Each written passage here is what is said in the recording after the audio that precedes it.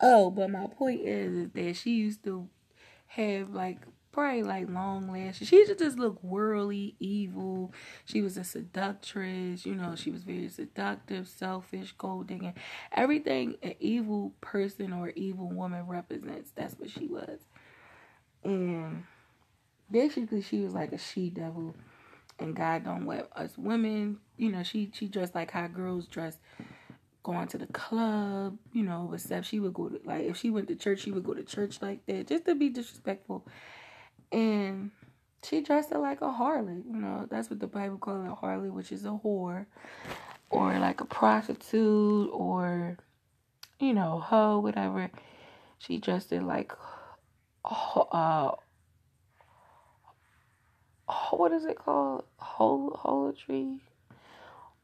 Harlotry, yeah, harlotry. She dressed, you know, like whorish and stuff. And she just had a whorish attitude, a whorish mindset. She was so evil, known in the Bible. And God just don't want us women or girls or young women or older women being like that. He don't want the men being having like a Pharaoh hardened heart, or like, you know, mean, selfish, ignorant, arrogant, stuff like that.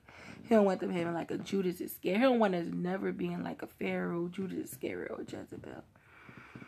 And that was the evil people known in the Bible. Or King Saul, he turned evil to disobedient.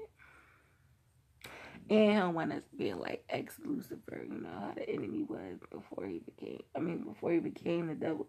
And he was still God's chosen angel, and he had rebelled against God. So I'm like, oh yeah.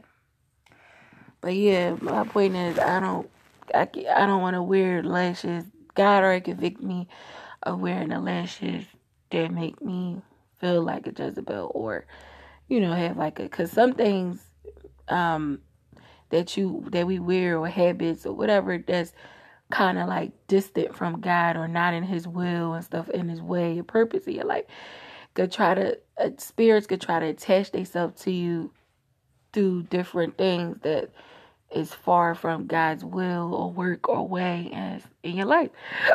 And like, if I wore lashes that make me look like a Jezebel, God don't want us being enticing to men out here when we supposed to be kept women of God, kept holy, you know, set aside for his use from the world. And if I'm wearing something that look like I'm going to entice a man, or just look like I'm about to go to the club, or dressing like I'm about to go to the club, or dressing like I'm about to... It's like, if you dress like a killer, people would think you a killer. But what do a killer look like today, right? But the original killer look is somebody with a ski mask, a knife, or a gun, or whatever. Then you got the original thief or robber, ski mask, knife, gun, right? Then you got, if you look like a thug with a hoodie, ski mask, gun, somebody gonna think you, you know, even if you have the look of a robber or a thief or a rapist, or somebody with the hoodie, dark glasses, you know, whatever. I'm just saying, if you look the part, you know, in this stereotype world, that's why I say in the Bible, men judged by appearance, God judged by the heart. People will think what you are for how you dress or present yourself, how you portray yourself. But if you portray yourself in a godly, humble apparel manner, humble, modest, respectful manner, set aside for God's use of holiness and his righteousness and his humility, temperance, and respectfulness, then you good. You know what I'm saying? You shouldn't be looking like you going to the club, or when you going to church, or what. Because church to us is not just the building on Sunday or Wednesday or Friday.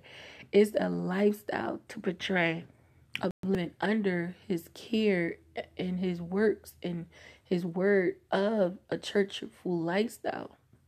Because we are the church, the body of Christ. And, you know, all God's people is considered God's church his first and foremost temple, his ultimate temple.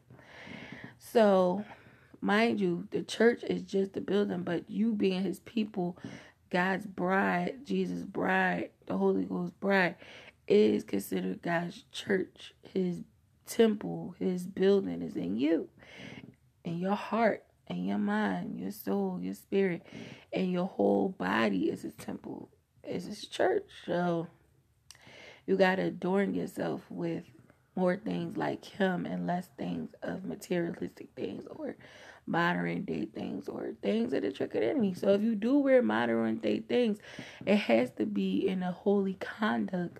Whereas though, if you wear, say if you like wearing lashes, sometimes we could offend God when we wear certain things like that, because if we wear it to entice men, that's offending God. If we wearing it to get a man, that's offending God. If we wear it like weave or certain clothes, certain shoes, certain makeup or accessories to get the wrong attention from somebody that's not of God's will, or to do the wrong things and intentions, then that offend God and others that want what's best for you or want what's best for God and stuff like that. So God allow lashes on one person, and then he might convict another person of not wearing it. Or he might like allow jeans on one person. Like one person could get away with wearing tight jeans. But that's the thing. I want you to understand something. When God say he don't want us wearing certain things, it's to protect us and each other in the world, because from certain dangers and stuff. Like if you a woman, you single and you married to God, you're not supposed to wear things that, you know, pants that look like it's painted on you, blouses showing your cleavage, all that stuff look like it's painted on you. If you have a man in your life that's a good man, or you about to be married, or you married, you should only wear that stuff behind closed doors with your man. Because if your man not around while you at work, or your man not around, it's just like Muslims. I respect Muslims when they garb up, because they protect themselves from enticing men. Well, us women, godly women, supposed to garb up as well. Not looking like a nun or whatever, but we could garb up, you know. And I respect the nuns too, because they don't entice the men either. But you don't have to look like a grandma to garb up or garb down, whatever. You just garb up with respect, modesty, humble, godly apparel. You know, looking modest, humble, godly, and Christ-like, you know. I might be saying not devil-like or whorish-like, you know. So, or Jezebel-like, you know. But you don't have to look like a Muslim or a nun, but wearing them long dresses with style is appropriate, you know, appropriately.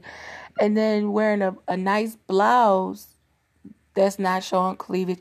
Like, mind you, you know how I dress. You see me wearing nice stuff, but I had to dress it down myself, because I was still looking like a snack sometimes.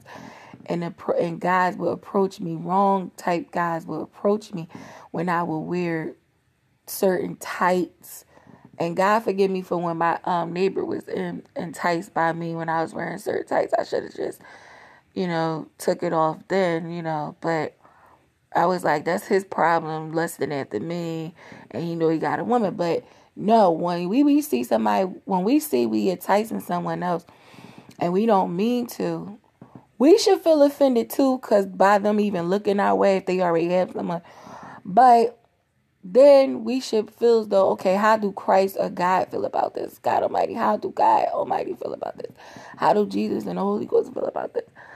Or how do my church feel about this? How do my friends feel about this? How do my men feel about this? Okay. How do my kids feel about this? We represent a lot of people. God ultimately, our kids, secondly, our lover or, you know, spouse or life partner, thirdly. But we representing God and ourselves first and secondly. So we have to know, in the church and stuff, we have to know, wait a minute, I don't want to look like this and represent the wrong type of things or attitude or mindset, frame of mind or outlook. Because mind you, this world's so judgmental, misjudgmental, because they're not judging right. But they misjudgmental with the parent stereotype, you know. So you want to make sure you make the best representation where you go, who you with, who you around, and what and who you represent. You got to know who your maker is. You got to know, let me say, hold up, what did she say? You got to know your maker, your purpose. You know, your maker, your mate, your purpose, and, let me say, you got to know your maker, your mate, no, your maker, your purpose, and your mate, something like that. But you just got to know your intentions and who or what you represent. And you supposed to represent God, and then, you know, yourself. And then, you know, your family, friends, and loved ones around you, amongst you. So, if you a prostitute, you going to represent prostitution. If you a thief or a robber, you going to represent, you know, robbing, you know, stealing and stuff. If you a rapist, you going to represent being a pervert or a sex offender. If you a child molester, you going to represent being a pedophile. If you know, a heroic person, like whether you a pastor or a teacher, a lawyer, a doctor, anything you represent becomes part of your ministry and or part of your conduct. And if you a police officer, you want to be the right type of police officer, not the wrong type of police officer, like the crooked kind. You want to be the right kind. And if you the crooked kind and you representing the crooked kind, then you can't be trusted. And that's my whole point and scenario of the fact, and matter of the fact is, whatever you represent, you should be trusted by. But if you know you're representing something not to be trusted, then you are, what you are is you signifying and symbolizing that, okay, this is my character to portray. I'm not representing something to be trusted, but it's up to you to trust it. Like, some people represent the devil. They call them Satanist people or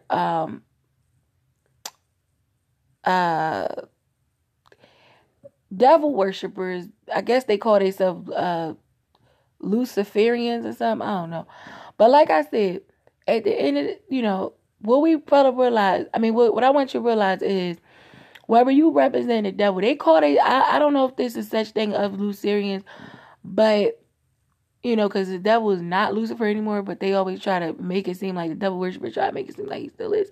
But he really not. He's the devil. So you call them devil worshipers or Satanist worshipers, satanic worshipers, and stuff like that.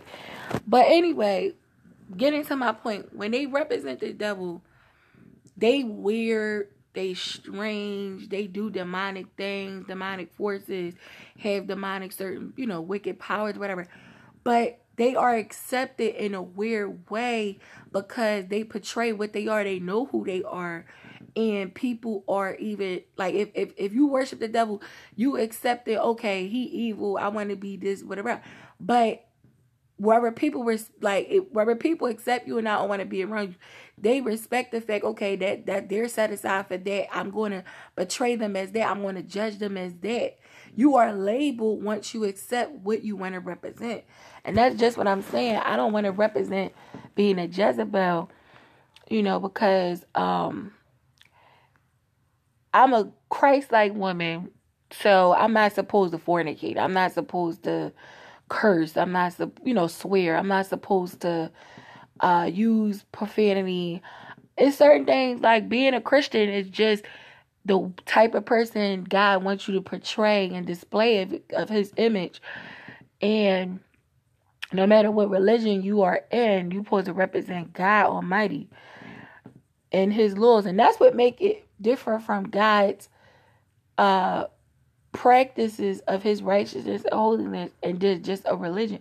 A religion is something you do on a daily basis, religiously, whether it's good or bad, and whether it's a cult or not.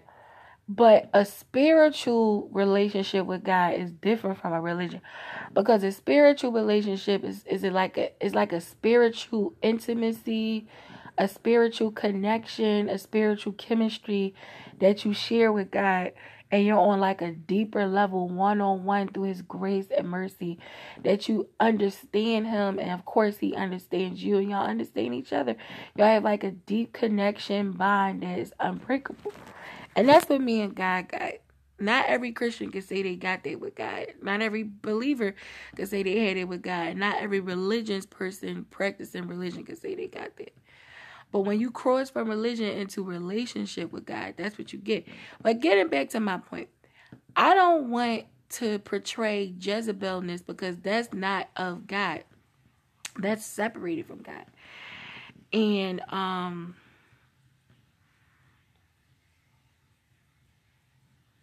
guess you could say Eve was portraying a Jezebel attitude or frame of mind when she listened to the serpent other than God and her husband.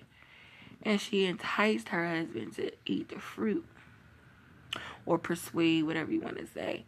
So that was kind of like acting Jezebelish, because seductiveness, seductress, wickedness, manipulation, kind artistness,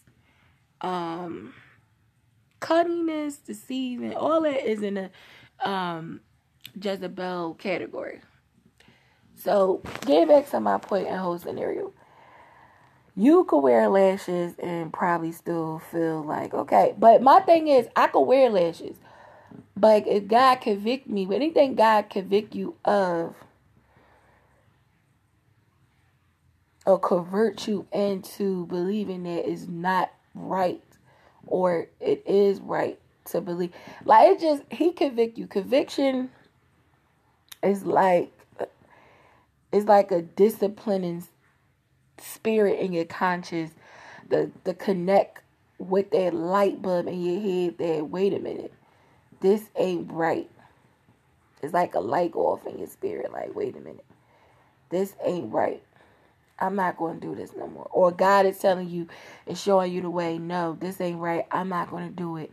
So let me just get it together, because if God says it's wrong, it's wrong. And God convicted me so many times, because he was letting me know, I don't want you looking like how these women of the world is that don't know better. You know better. You have my guidance. You have my direction. You're supposed to be a leader to them, to show them that you're not like of the modern world. You're set aside, being a kept holy woman of God. Represent my light and not darkness, not worldliness, not fleshliness, not sinfulness. And not to offend and no disrespect, but it's a lot of women out here look nice in the apparel of makeup or lashes, but it's what or who they represent, why they get misjudged. Because how you used to be able, you supposed to be able to tell a godly woman from a harlot or a hoe or a prostitute or a mother or a sister or a preacher or a minister or a daughter. I mean, I don't know, like, you could be all these characters in one, but it's the characters you represent the most. Like, if you are a mother, don't matter to how many children, you're not supposed to look like you are a prostitute. You're not supposed to look like you are a harlot or a whore. Or you ain't supposed to act like a whore either. And then if you are a daughter or a sister to someone, you're not supposed to. It's all these characters of, that people display of upholding that position or character role model of what they represent. And that's the thing. Like I said, if you're a minister, you ain't supposed to look like you some whore dropping it, dropping it like it's hot in a club, or looking like you're a prostitute in the street. So I'm not saying, a lot of women do look like they are prostitutes with the makeup and lashes and apparel of clothing or whatever. But a lot of women look moderately, humbly, godly, whatever. Now, looking a certain way don't make you holy, because there's a lot of people that look holy that is very evil and demonic and wicked and mean and selfish and all that below. So holiness is a conduct more than it is a style or an image or a look. Because you could look holy and not be holy. You could look righteous and not be righteous. But holiness just means set aside for God's use from something of the world, that what the world is used to. They want this, makeup, lashes, lipstick, eyeshadow, wigs, weave, certain clothes, paint an image of a beautiful to the world, but it's less beautiful to God, because anything that's added on to cover up what God already created becomes less beautiful in God's eyes. If you acknowledge God and say, God, I want to wear this, but I don't want to undo what you already did as beautiful and perfect as you made me in your image. I just wanted to beautify myself a little and feel beautiful even more. But if you want me to go natural, I understand that. But I just wanted to. And then you could go to a next level and be like, God, if you don't want me wearing the lashes, fine. I won't wear unnatural things far as makeup, or like if you say, God, I'm not gonna wear lipstick, but I like wearing lip gloss, or I like wearing lip balm, or I like wearing chapstick, he'll be okay with that. Or God, I'm not gonna wear makeup, but I'm gonna wear a facial mask to get rid of my blemishes or whatever. Or God, I'm not gonna wear makeup, but I want to wear eyeshadow. Or God, but then I don't. But mind you, what is like our salvation relationships with God is different. So He know who could wear something and not entice a man or people, or get the wrong judgment judged on them, and who will. You know what I'm saying? So who will make a God, false image God, out of what they're using to beautify themselves, and who won't, or who would change and become something they're not meant to be of God's will, and who won't. So that's where they all come from. And I got a lot of compliments from you, my niece, a lot of people. My mom was saying I looked nice, but my mom agreed too that them lashes I had for my birthday made me look worldly. What I mean by that is I looked at like them girls you see on YouTube or videos. I looked at like them girls, and it made me portray a certain attitude. I was still trying to be myself, but when you address or attach yourself to certain things that certain people of the world just mean like set aside for like fleshly or the enemy stuff and stuff like that. Wicked, fleshly, worldly, sinful stuff. Okay, now I was trying to be myself, but everywhere I went, people portrayed me as this certain image that I was trying to outdo their looks or outdo their swag. I was getting them looks like they was intimidated or jealous or envious of my look with the lashes. Women or gay men or whatever. Then I was like, okay, why is they looking at me like that?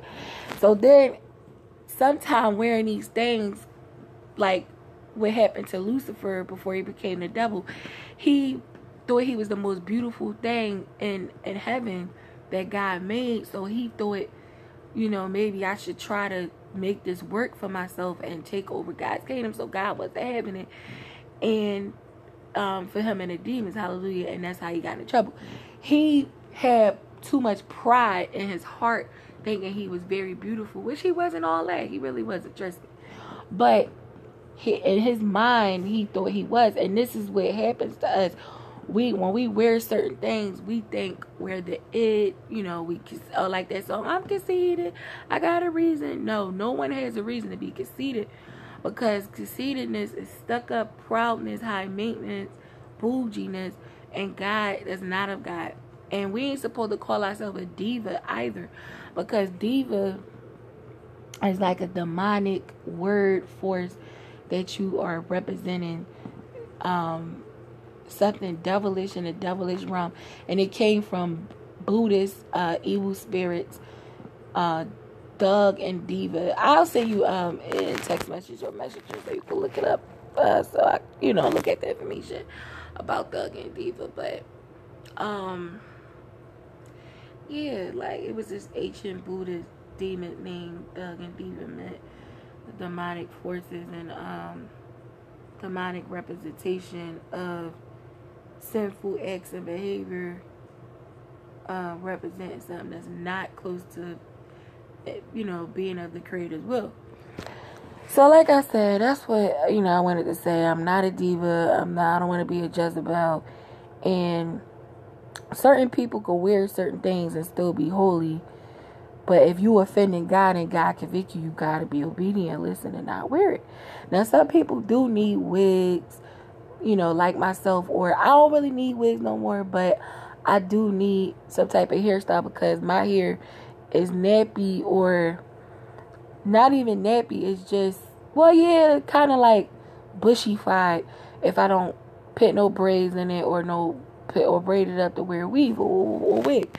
But half of these weaves is offered up to idol gods. So what you do is you ask God to purify it, forgive them for offering up to idol gods, and offer it up to our God. Like, God, please bless this. I'm so sorry, they ain't no better. Forgive them for they know not what they do. Jesus, help our weave be blessed as we wear it, whatever type of weave or accessories we wear. Help us not make gods out of it. Help us not look like Jezebels or harlots. Help us not look like of the world or modern age Christians trying to be hypocritical. In Jesus' name I pray. Amen. And then, I feel good in my spirit just praying that prayer. And hopefully anybody will feel good praying it and knowing that they sincere and supplicational with it. And just being humble, modest, and godly apparel. So I'll get the scriptures for you later, quick, but that's why I don't wear the lashes no more, because I'ma just keep growing my lashes, and I don't like how the looks I get portrayed in the lashes. Like if I get them a certain look, I don't get those looks, but when it's thick or individual, I don't know, like I don't want to look like of the world and get treated like, oh, she of the world, or oh, she like us, or oh, she trying to outdo me, or all these crazy scenarios. And I'm like, I was just trying to look nice. But God say don't offend the brethren or your fellow men. So if I'm offending them, but it's not even about them first, it's about God. So if I'm offending God and I'm offending them, then it's a problem. Sometimes you're going to offend people in the world looking nice or being prosperous and blessed. But God wants you to live peaceably among all your fellow men, all people, and mankind, and people, places, and things. So what you do is, if you offended someone, you tell them, look, I didn't mean to offend you. I hope I'm not offending you. Or you just show them, look, you don't have to be offended. I welcome you and your blessings or your presence of prosperity as well as mine.